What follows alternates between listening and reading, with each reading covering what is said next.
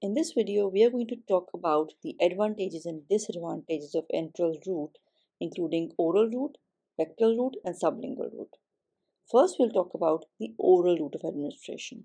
Main advantages of oral route of administration includes the convenience of this route, it is cost effective, it is relatively safe, and the desired therapeutic concentration is achieved gradually.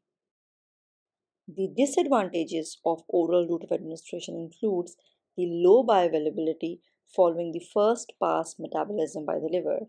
Also, there's difficulty in adjusting the plasma concentration. This route requires a functional GI tract and also requires the compliance of the patients. If we talk about the rectal route of administration, the main advantages includes its use in the patient who is vomiting. It can also be used well in the patients who are unconscious.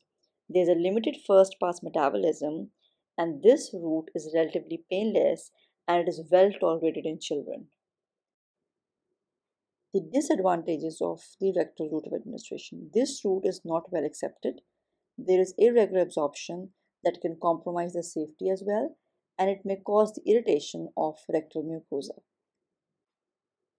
Next route is the sublingual route of administration. Main advantages of this route is its rapid absorption. This route avoids the first pass metabolism by liver as well.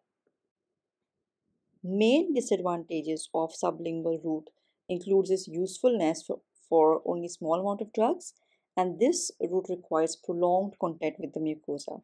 Also, there are some taste issues as well because there could be some unpleasant taste while using these drugs.